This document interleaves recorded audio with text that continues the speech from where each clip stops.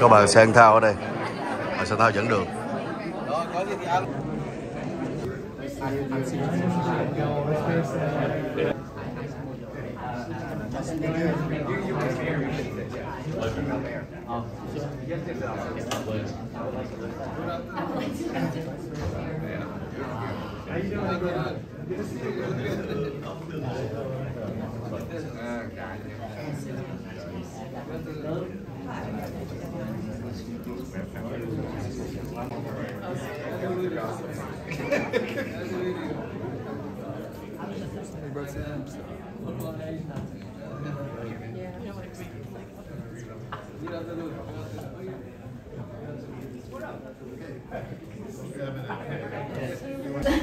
Absolutely. You know, when we came back from Vietnam, myself and my delegation, some of the delegation members are here today, and we just can't stop talking about what a terrific trip it was.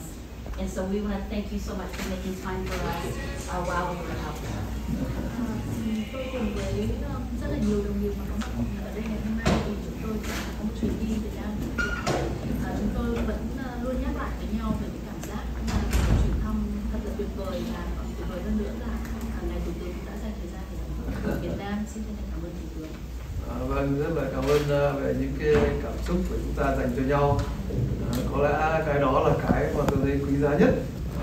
Từ cái đó thì nó ra rất nhiều thứ. Thank you for your kind words and the caring for each other. I think that the affection and caring we have one together is very important. Chúng ta gặp nhau ngày hôm nay thì còn có một cái món quà cổ vũ của hai đất nước mà chúng ta đã nâng cấp cái quan hệ đối tác chiến lược toàn diện của Việt Nam Hoa Kỳ. Đấy là cái món quà cổ vũ chúng ta tiếp tục hợp tác chặt chẽ, hiệu quả và ngày càng bền chặt hơn. It's an important milestone to make the bilateral ties stronger. Tôi rất vui hôm nay là chúng ta gặp lại nhau, đúng là tay bắt mặt mừng, tất cả đều rất là vui, đều rất là cảm xúc cuộc gặp lần này.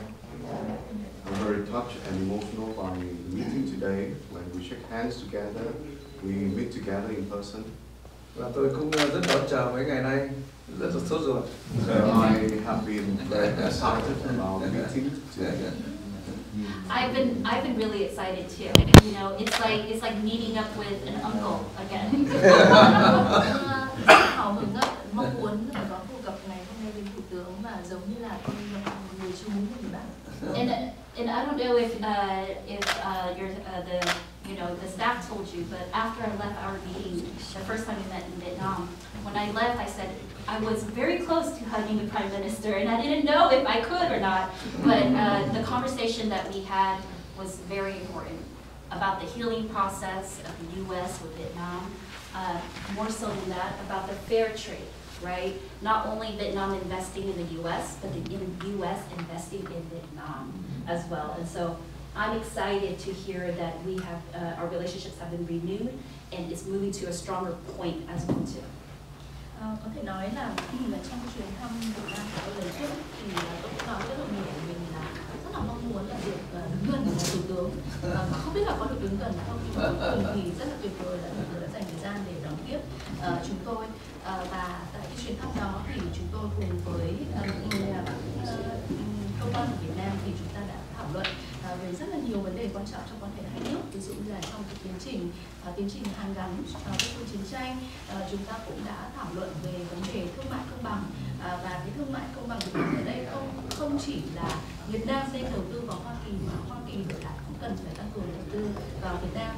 Và tôi cũng rất là vui mừng được biết rằng là gần đây thì quan hệ hai nước đã nâng cấp lên gần về phát triển toàn diện. Chúng tôi rất là mong muốn sẽ tiếp tục tăng cường hợp tác với Việt Nam trong thời gian tới. Vâng, cái dư âm vào thăm Việt Nam thì nó kéo dài cho đến tận ngày hôm nay, và từ nó còn tiếp tục kéo dài nữa. Tôi muốn nghe thêm những cái ý tưởng hợp tác của bà với lại của thành phố đối với Việt Nam trong tương lai. I think your trip to Vietnam already produced important outcomes, which is still echoing until today. And with that, I want to hear more from you on how we can work together to potentials and cooperation opportunities for companies? Absolutely. You know, there have been many success, right? So we've been to Vietnam just about, a month ago, and we have already signed multiple MOUs with different cities to better partner with them. We're in conversation with VietJet. We're excited that VietJet could possibly fly a direct flight from Oakland Airport to Vietnam. More so than that, the way that we can partner together is that, you know, I want to acknowledge some of the partners in the room. So unfortunately, Mayor London Breed, who's the mayor of San Francisco, because of her schedule, she couldn't be here today, but she wanted to make sure to send her representatives. And so if I can have representatives of the mayor's office, please stand. So they all represent the mayor's office. And if you would like to say a few words to the Prime Minister about how you all can partner for San Francisco, you're more than happy to. Trong thời gian vừa qua thì chúng ta đã đạt được rất là nhiều thành công. Thank you so much. I'm Mary Maduro. I'm the chief of protocol for the city and county of San Francisco, and I met you at the airport yesterday, and we are thrilled to have you. Welcome, and we look forward to welcoming you and the president at the APEC conference coming up in November, and continue our partnership as Mayor Callis mentioned. Trong thời gian vừa qua thì chúng ta đã đạt được rất là nhiều thành công trong hợp tác, và cách đây một tháng thì chúng tôi cũng đã tới Việt Nam ký kết được rất là nhiều các thỏa thuận hợp tác với các thành phố của Việt Nam. Chúng tôi thậm chí còn đã làm việc với VietJet và thảo luận về khả năng là VietJet sẽ có một chuyến bay thẳng từ sân bay Oakland về đến Việt Nam, và có rất là nhiều cái đại diện của bà thị trưởng thành phố đang có mặt ở đây, và tôi cũng đề nghị là các đại diện phát biểu, nhất là phụ trách về quan hệ đối ngoại của thành phố San Francisco. Thì rất là vui mừng được gặp thủ tướng.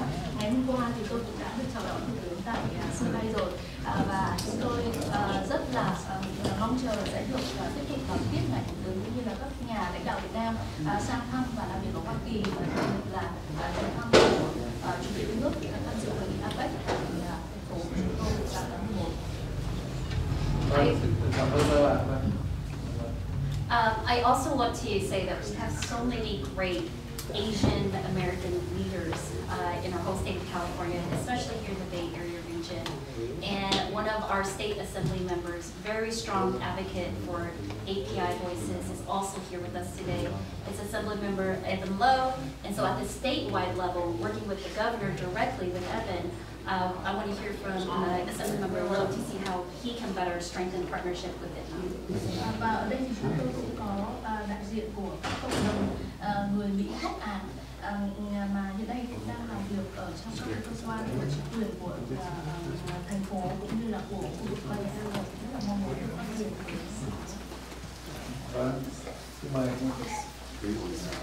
First, it's a pleasure to see you here. My name is Evan Lowe, and I represent the Silicon Valley in the California State Legislature. And in San Jose, you cannot win elections without the Vietnamese vote. That's how important the Vietnamese community is to democracy in California. And we cannot do all the work in Silicon Valley in helping to make sure that we support both cultures and the ties to Vietnam and California without the important work of the partnership of business leaders like the Duong family as well too. So we look forward to continuing this conversation as well as it leads to the APEC summit that we're hosting here in November. We look forward to the continued partnership. Tôi là đại diện cho khu vực Silicon ở trong cơ quan của chính quyền California, và như thủ tướng đã biết là ở San Jose thì nếu mà không có được là phiếu người Việt thì không thể nào mà được bầu vào trong các cơ quan của chính quyền như là cơ quan lập pháp của thành phố của chúng tôi. Công việc của tôi là làm thế nào để thúc đẩy hơn nữa kết nối giữa Silicon Valley và các cộng đồng người Việt ở nước Mỹ cũng như là ở Việt Nam, thúc đẩy hơn nữa cái hợp tác về lĩnh vực văn hóa, tăng cường hơn nữa mối quan hệ đối tác trong lĩnh vực kinh doanh, và trong việc này thì chúng tôi sẽ tiếp tục thúc đẩy hơn nữa, đặc biệt là trong bối cảnh bang California và thành phố San Francisco sẽ đăng cai hội nghị thượng đỉnh APEC vào tháng 11 năm tới năm nay. Along with the Silicon Valley, and I know that the president is working with to around the CHIPS Act. And so we all know that Silicon Valley is full of technology, and that's something that we want to explore within Vietnam. Right here in the Bay Area, we have a lot of tech companies, startups, and we want to invest in Vietnam with direct foreign investments into the technology, and not just that, but startups as well. I believe that a partnership with Vietnam and the United States, specifically the Bay Area region, is going to become a reality through our partnership. Again, I feel like we see each other every 3 months, and so we're going to see each other again next month, so we have to continue this relationship so that we can even out more of the trade and even out and balance out more of the investment in each of the different countries that we have, Vietnam and the United States. Hiện nay thì rất là nhiều công ty ở Silicon Valley cũng đã tham gia rất là tích cực vào việc xây dựng dự thảo cái đạo luật về chip ở bang của chúng tôi và ở tiểu bang của chúng tôi cũng như là ở khu vực Bay Area thì có rất là nhiều doanh nghiệp công nghệ hoạt động trong lĩnh vực công nghệ cao, và bên cạnh đó còn có rất nhiều doanh nghiệp khởi nghiệp, và các cái doanh nghiệp này thì đều rất là mong muốn được đầu tư, thậm chí là đầu tư trực tiếp tại Việt Nam trong các lĩnh vực như là công nghệ cũng như là đổi mới sáng tạo. Chúng tôi rất là mong muốn việc phát triển cái quan hệ đối tác giữa Việt Nam và khu vực Bay Area rồi thành phố San Francisco sẽ sớm trở thành hiện thực và được triển khai một cách hiệu quả trong tương lai. Hiện nay thì gần như là chúng tôi có gặp nhau và có sự trao đổi cứ 3 tháng một lần, và tôi mong muốn rằng là điều này sẽ tiếp tục phát triển để chúng ta có thể mở rộng hơn nữa cái quan hệ hợp tác về thương mại, và bên cạnh đó cũng làm cân bằng hơn nữa cái quan hệ về đầu tư giữa Việt Nam và thành phố của chúng tôi, không chỉ là đầu tư của Việt Nam sang khu vực này, còn đầu tư của Hoa Kỳ vào Việt Nam. And of course, we do have a large Vietnamese American population in Silicon Valley, in Fremont as well too. With that being said, we have a great example of how, you know, daughters and sons of Vietnam can go back to Vietnam to actually reinvest in Vietnam. And that is a great example of David Duong and the Duong family with California Waste Solution. They also have Vietnam Waste Solution. And it is an example of how the women and children of Vietnam can go back and reinvest. And we are strongly supportive of that. I also want to acknowledge that we do have Assessor Phong Long in this space as well too. Assessor Phong Long, are you the first Vietnamese American to hold this office? Yes, I am. You are. So after she translates, I would like for you to say a few words about her family partner. But he is also Vietnamese American. I don't know, that's smart. Phong Long is Alameda County Assessor. Hiện nay ở Silicon Valley thì chúng tôi cũng có một cộng đồng người Mỹ gốc Việt rất là lớn, và cái hoạt động của cộng đồng này thì cũng là một ví dụ về những người con gia xứ Việt Nam đã quay trở lại Tổ quốc, đã quay trở lại đất nước và đã đầu tư trở lại Việt Nam. Và ông David Duong cũng như là gia đình của ông là một ví dụ. Gia đình của ông thì là một cái doanh nghiệp hoạt động trong lĩnh vực môi trường, đưa ra các cái giải pháp về xử lý chất thải. Và họ không chỉ có cái dự án ở Hoa Kỳ mà còn hiện nay cũng đang thực hiện các cái dự án về giải pháp về xử lý chất thải ở Việt Nam, và đây là những cái ví dụ rất tiêu biểu về những cái thành công và những đóng góp của cộng đồng người Việt, và bản thân chúng tôi thì ủng hộ rất mạnh mẽ tiến trình này. Chúng tôi cũng có một cái đại diện nữa cũng là làm việc ở trong cơ quan tư pháp của thành phố, và xin được mời ông phát biểu ý kiến. Xin chào thưa thượng. Xin chào. Phong sang đến Việt Nam, Phong người của Việt Nam. Và lúc mà người Mỹ hỏi Phong là người Mỹ hay là Phong là người Việt Nam, Phong nói là Phong người Mỹ. Lý do là tại bà con của Phong đi qua Mỹ vào năm 79. Ở Mỹ, cha mẹ Phong thành công. Phong còn có ở Việt Nam, Phong sang Việt Nam, bà con còn ở Việt Nam.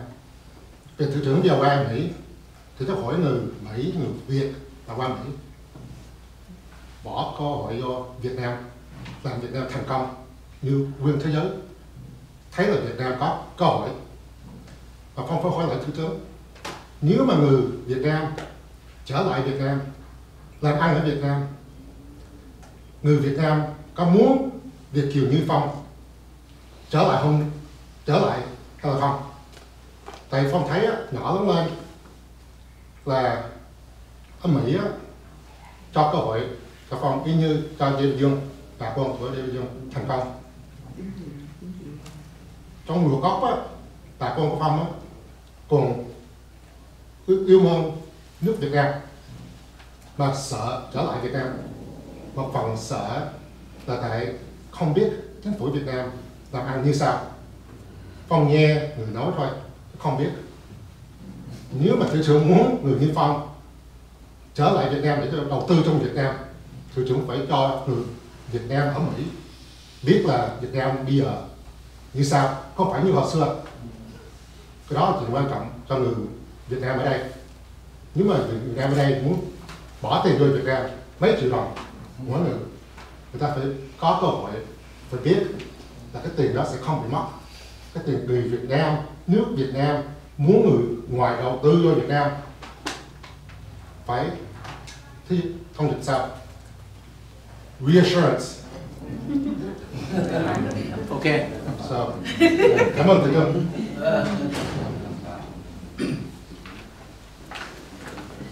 Thank you for that, Assessor Law. I also want to make sure that we hear from Fremont Mayor Lily May. I know that many of the Vietnamese Americans live in the more southern part of the Bay Area, and so Mayor May. Sure. So Xin chào.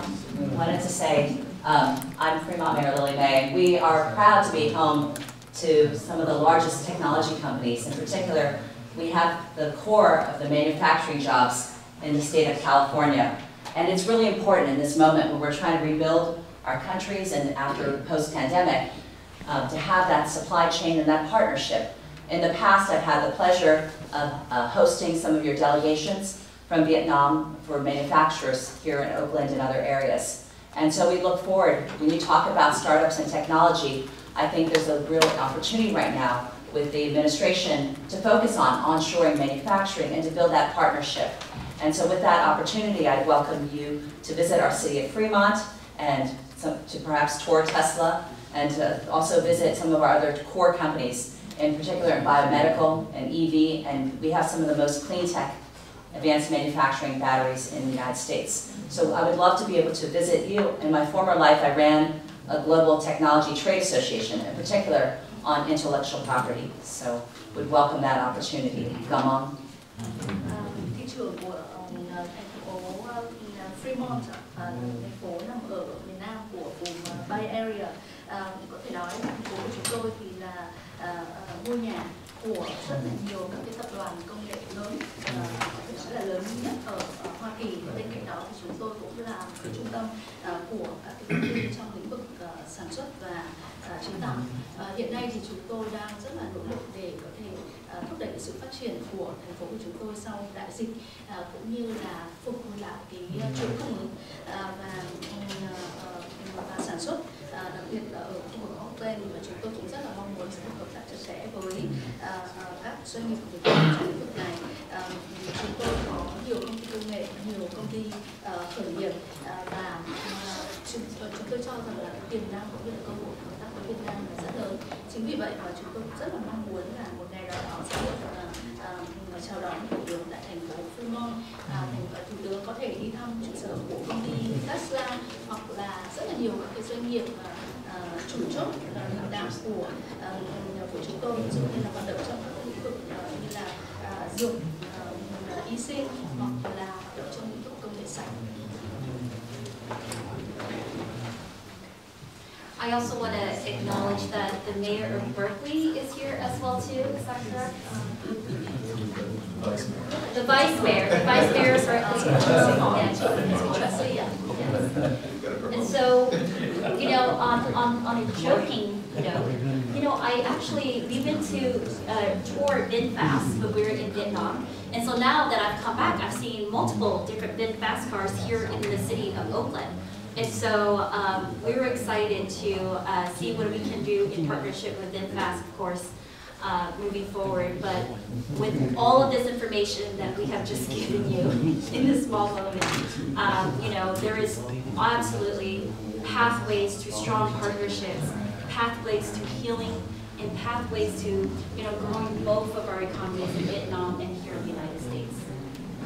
Thủ tướng, trong khi mà chúng tôi thăm Việt Nam thì chúng tôi cũng có làm việc với tập đoàn VinFast, thăm các cái trụ sở của VinFast ở Việt Nam, và khi quay trở lại thì cũng rất là ngạc nhiên khi thấy là có rất nhiều xe của VinFast đang chạy ở trên các đường phố ở Mỹ và ngay cả ở thành phố Auckland nữa. Chính vì vậy mà chúng tôi cũng rất là quan tâm đến cái khả năng là có thể thiết lập những mối quan hệ hợp tác với tập đoàn VinFast. Và tôi nêu một cái ví dụ như vậy để cho thấy rằng là cái con đường sắp tới của việc của chúng ta có thể xây dựng mối quan hệ đối tác mạnh mẽ là rất là có thể có rất là nhiều tiềm năng, và bên cạnh đó thì chúng ta sẽ cùng nhau thúc đẩy quá trình hàn gắn cũng như là phát triển quan hệ giữa hai nước và giữa Việt Nam và Việt Nam. Vâng, chúng ta đã có một cái buổi thảo luận và tương tác rất là sôi nổi, rất là vui, rất là ấn tượng. Rất là cảm ơn các bạn. I'm very happy that we have an amazing and very lively conversation today, and thank you so much for sharing information. Cũng là cái cảm xúc thì bao giờ cũng từ trái tim, từ cái sự chân thành, từ cái tấm lòng của mình. Cho nên khi trao đổi thì chúng ta cũng cảm thấy hết sức là ấm cúng, và thực sự là có cái truyền cảm hứng, cái động lực cho nhau để chúng ta thúc đẩy cái phát triển quan hệ của hai nước nói chung, cũng như là của Auckland, cũng như là của thành phố San Francisco với Việt Nam.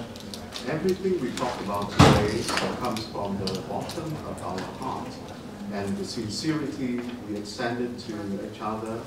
I think that it's very important because that lays the groundwork for a stronger collaboration and partnership between Auckland, your cities, and San Francisco with Vietnam. Tôi cũng rất chúc mừng và tự hào về người gốc Á.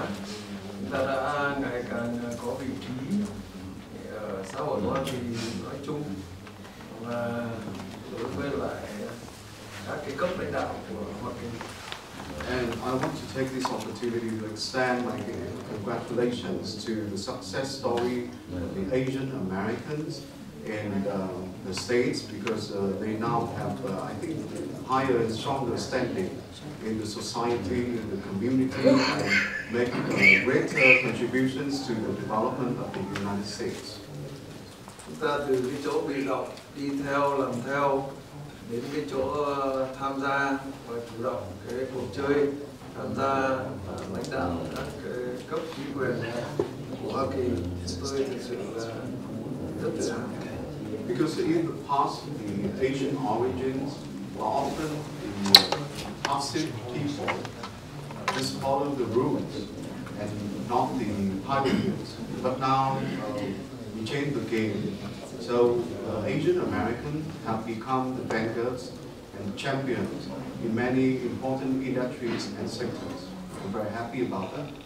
Chúng tôi cũng cảm ơn chính sách của Hoa Kỳ, cảm ơn nhân dân Hoa Kỳ đã ủng hộ những người gốc Á tham gia vào chính quyền, tham gia vào các cái hoạt động của xã hội, và đặc biệt là tham gia lãnh đạo ở các cấp của Hoa Kỳ. And I want to thank the U.S. government for supporting and facilitating the engagement of the Asian Americans in the political life in the U.S. and in the leadership of the authorities and administration at the state level, so they can make great and remarkable contributions to the development of the state and the United States at large. Tôi muốn nói như vậy để thấy nếu Hoa Kỳ hay nhân dân Hoa Kỳ có ủng hộ mình, nhưng mà mình không chứng minh được thì người ta cũng chẳng ủng hộ tiếp. And I think that it's important that we continue our collaboration and advocate for the future programs and projects that we can work together. Và ngược lại, họ có ủng hộ mình nhưng mình không chứng minh được thì mình cũng thể hiện được và không thể trụ lại được trong các cái cấp lãnh đạo. Tôi thấy là cái này là rất đáng tự hào.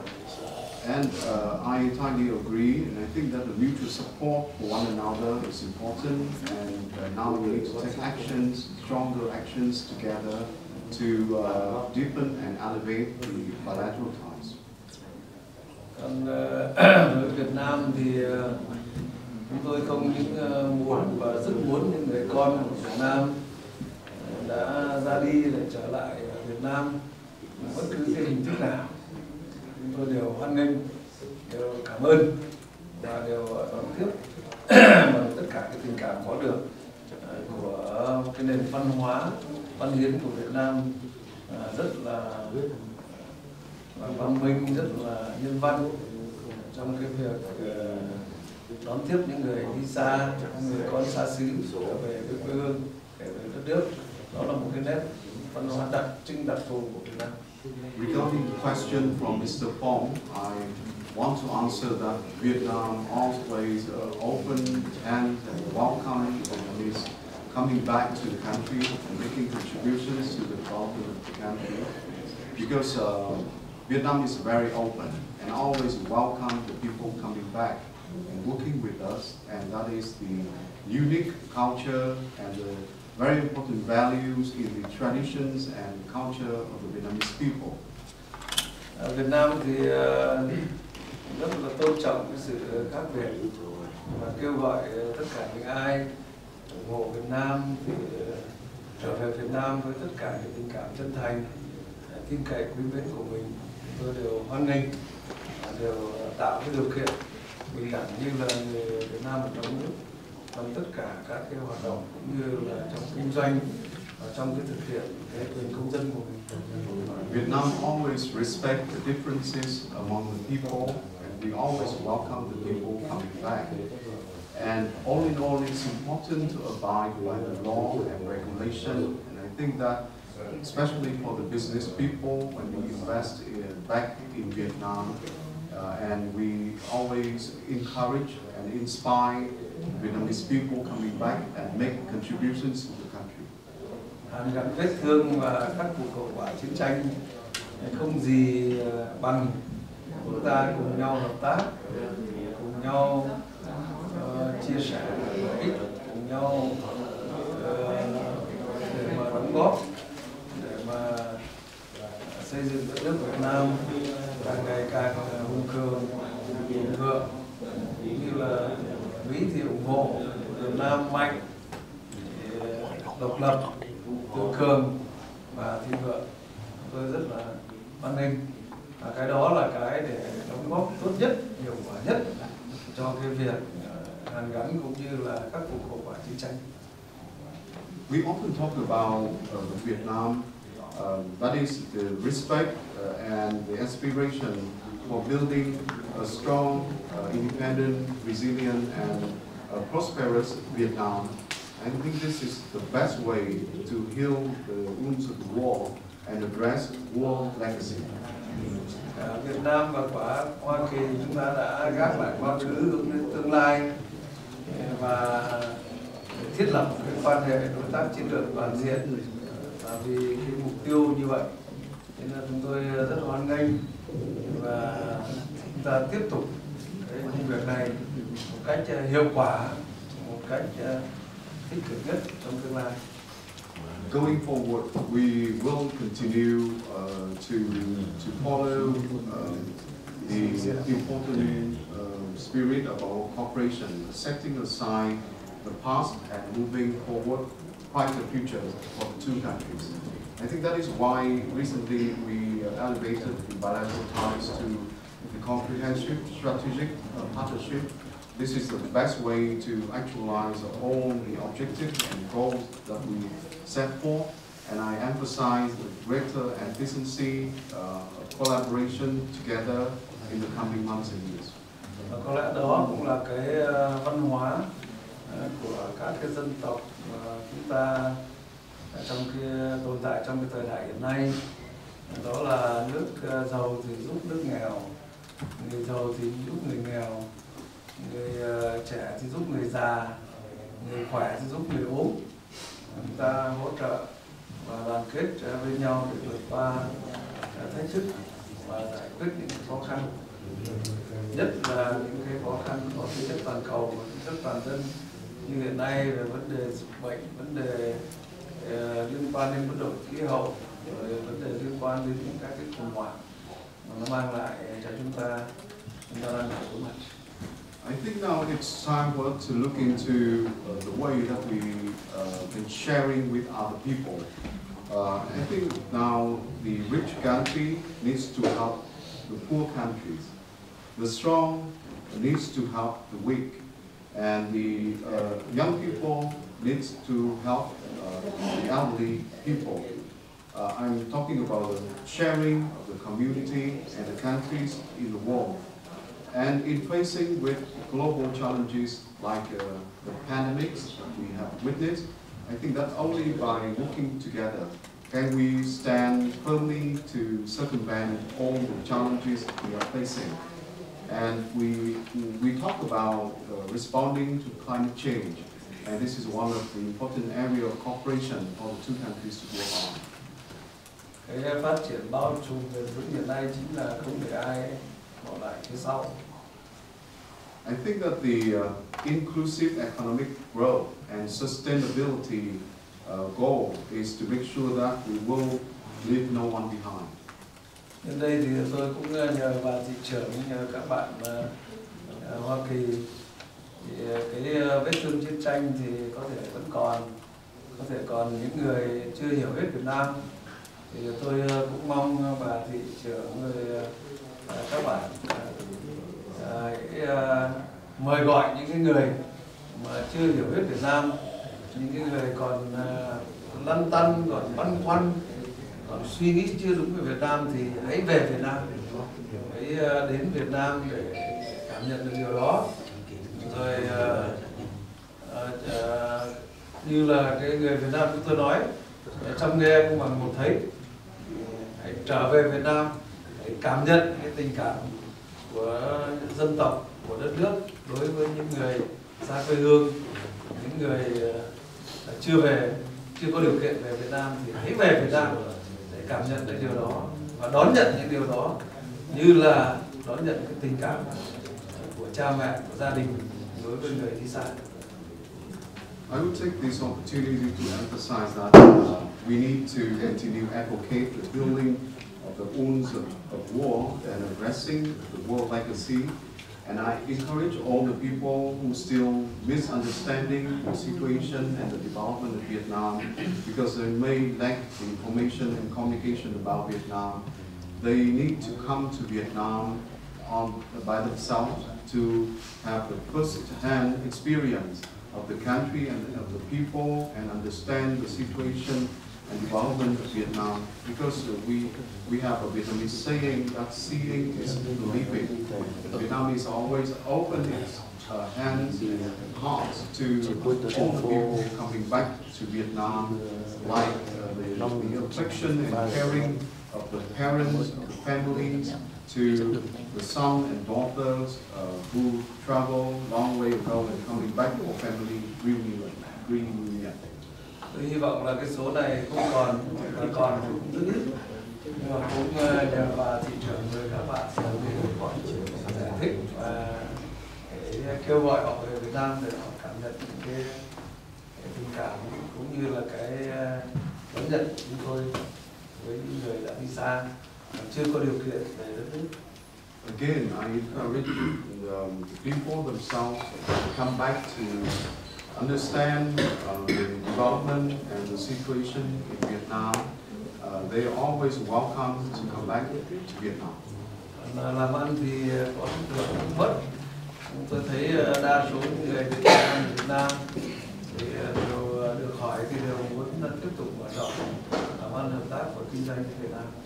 I myself asked a lot of executives, investors working in Vietnam, and they responded to me about their business and investment in Vietnam. They're very happy about that, and they have high expectation for further expansion of their business and investment in Vietnam. And this is a clear demonstration to the productive partnership that we set up together. Nhà nước Việt Nam thì luôn luôn bảo vệ quyền và lợi ích hợp pháp chính đáng của bất kỳ ai đến làm ăn ở Việt Nam, trong đó có cả người Mỹ và có cả những người Việt Nam mà chưa trở về quê hương, về đất nước. And I want to emphasize that Vietnam always protects the legitimate and lawful rights of the international businesses and investors in Vietnam, and you are always welcome. Rất là cảm ơn bà thị trưởng, cảm ơn các bạn. All of you coming over today. Can I say one more thing? Yes. I agree. I agree that people should definitely take a trip out to visit Vietnam. It was such a pleasure to actually visit. It was not only was it beautiful, the people were amazing, the culture is so rich, but we did see the businesses out there, and the businesses, being able to hire locally. We saw that there was a lot of local people who were working in the industry, and so it was a really great opportunity for us to see Vietnam for ourselves. And so I say yes, I support what you stated, that people should visit Vietnam and really get an understanding of the Vietnamese culture.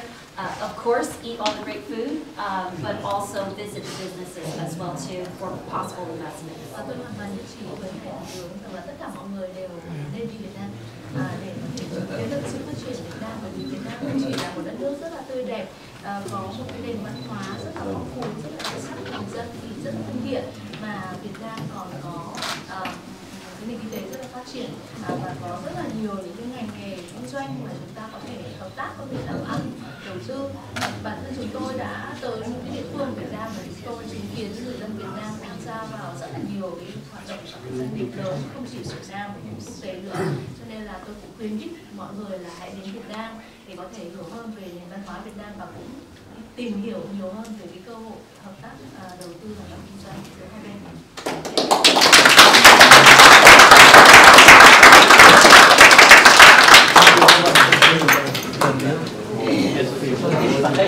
I would like to speak with him for 1 minute so he knows who I am and everything. Nhưng mà đã đến hai bên.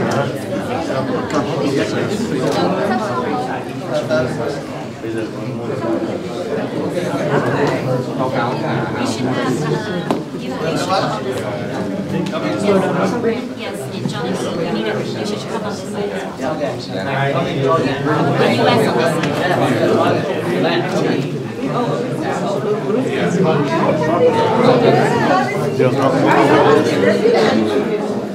Group photo.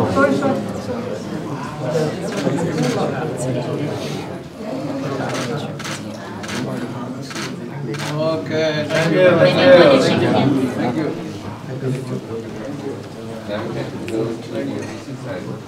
Yes, absolutely. I would like to give Thì ông Tiến đây mà chú.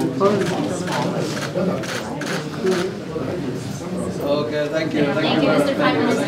I'll see you next month. Yes, yes. Okay.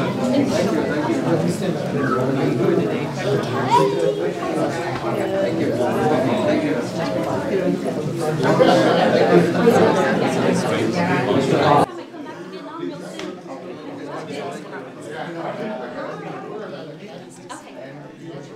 Vừa rồi là buổi gặp gỡ giữa Thủ tướng Việt Nam Phạm Minh Chính với một số dân cử địa phương cũng như là tiểu bang California. Hai bên đã trao đổi rất là nhiều với không khí hết sức là thân thiện. Đặc biệt cuối cùng bà Santao có một cái kết luận là đồng ý với ông Thủ tướng Phạm Minh Chính rằng là mọi người nếu có điều kiện nên đi Việt Nam để có thể hiểu được cái môi trường sinh sống và làm ăn hiện nay ở Việt Nam. Đó là hai phía đã có rất là nhiều những cái trao đổi trong ngày hôm nay.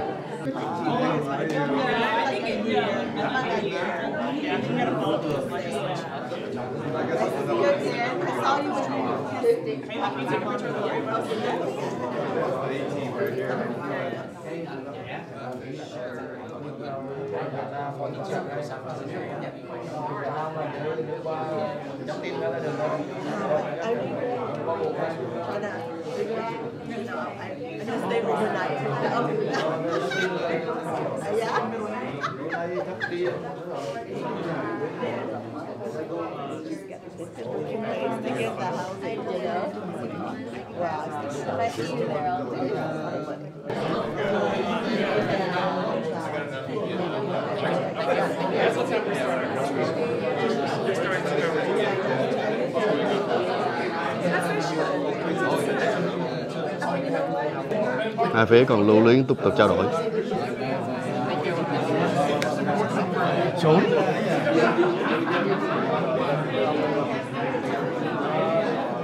Anh Phong là một dân cử có mặt ở đây và cũng đã có đặt câu hỏi rất là thẳng thắn với ông Thủ tướng. Anh xin anh giới thiệu lại anh là ai và coi như là vì sao đặt cái câu hỏi đó. Okay, I'm going to try a little bit of Vietnamese. I'm going to speak English because my Vietnamese is really bad. Phong là County Assessor của quận Alameda. County Assessor người mà đánh tiền thuế đất của quận Alameda County là hơn năm nay là hơn 400 tỷ tiền thuế đất. Người đó là Phong. So I asked the Prime Minister. Vietnam has asked for Vietnamese Americans to come back and reinvest in the country. From what I understand, there are a lot of concerns from Vietnamese Americans about how secure their investment will be in the country, not just their money, but themselves. And so what reassurance can the Prime Minister give to the Vietnamese Americans who he's asking to reinvest in Vietnam, that they and their investment will be secure?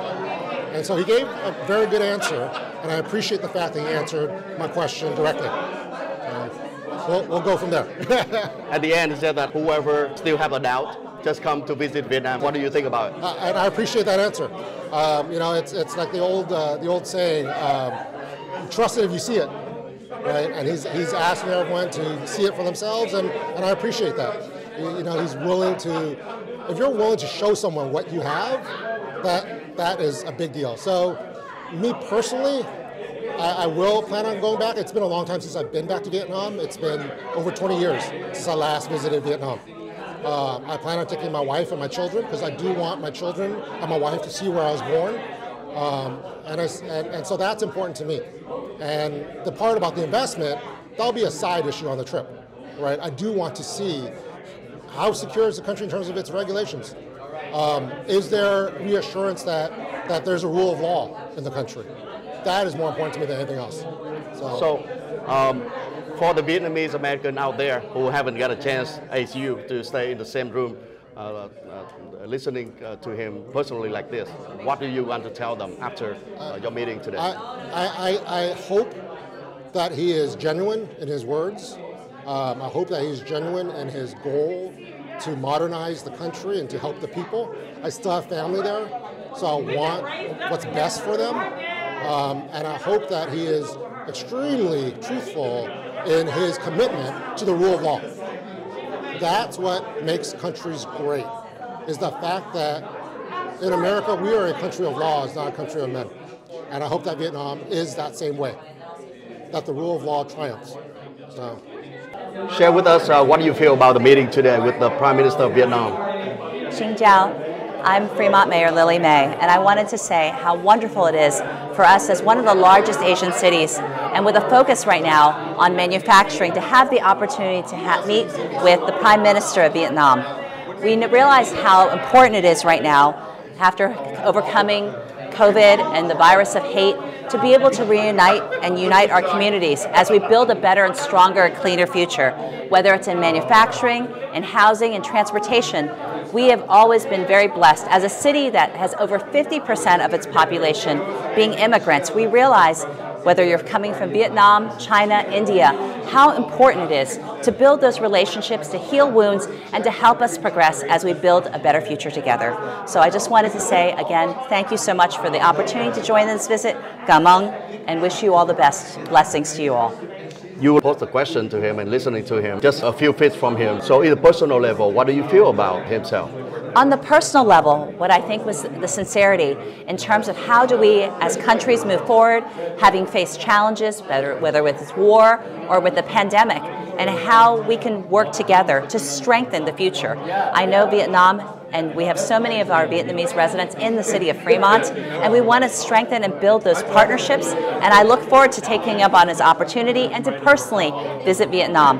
In my former life, I was a worldwide sales controller for a large technology company with over $5 billion in revenue, and we realized that it's important for us to build those pioneer technologies and to have the opportunity to build bilateral relationships. And so I look forward to that in the future, and thank you again. And we're looking forward to, also wanted to thank especially PhoBolsaTV for the opportunity to share today with you. Thank you. Fremont is the home of a lot of huge world-famous companies such as Tesla and other companies. Yes. You already mentioned that in the conversation. Yes. Do you see any opportunities or potential that that company from Fremont also have something to do with Vietnam in the future? Certainly. I cannot see that Fremont and our companies, especially with over 900 manufacturers and specializing in biomedical, EV, and clean tech, wouldn't find that there's some opportunity for cross-trade and the opportunity to expand, and with the large market that there is in Vietnam and for the craving for doing good in our community. I know the Prime Minister, one of the things that really touched me was the focus on looking at climate. I think we as world global citizens cannot ignore the importance of this, whether it's in manufacturing or how we address the greenhouse gas emissions and climate action policies. And therefore, I think that when he comes to APEC in November, and there's an opportunity for us to continue this conversation, to continue the dialogue, and to build the opportunity for additional future trade. If you have something to share with the Vietnamese American in Fremont, as well as in the US and everywhere in the world, then what would you say as a mayor of Fremont? As the mayor of Fremont, I'd like to say that we are so proud of our Vietnamese community, of the resiliency that people have built in, and the growth. So many people have come from different parts of the world, such as Vietnam, with very little, but then have taken the opportunity to make a great investment, build their families, build their companies, and build their future. And now, as the Prime Minister expressed, it's important for us, whether we're wealthy countries or companies that are growing, to go back and do the same to help others, to ensure that others can thrive. It's a responsibility for us as global citizens to ensure that others who are striving to get better in terms of poor countries or companies that are trying to expand, that we build those partnerships to ensure their success. For us as a city of Fremont, it's not enough. We have the most startups per capita, and we have some of the most IP.